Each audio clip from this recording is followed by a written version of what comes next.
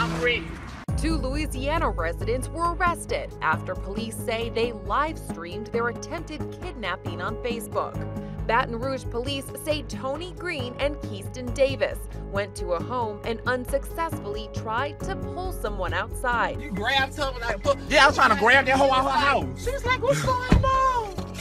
You know what's going on. Police say after the botched kidnapping, the duo broke windows on the house and left. The 30-minute video was posted to Green's Facebook page. In it, he and Davis narrate their every move and eventually go to the apartment of someone Davis refers to as his uncle. You got your gun?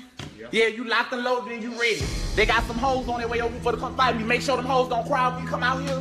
We about to fight right here across the street at the stove. Authorities say later the pair did meet up with the man they were looking for. Officials say Green intentionally crashed his car into the victim's vehicle before he and Keiston got out of their car and attacked him with knives. According to police, Davis and Keiston are being charged with attempted kidnapping and murder. For InsideEdition.com, I'm Kelly Nealon.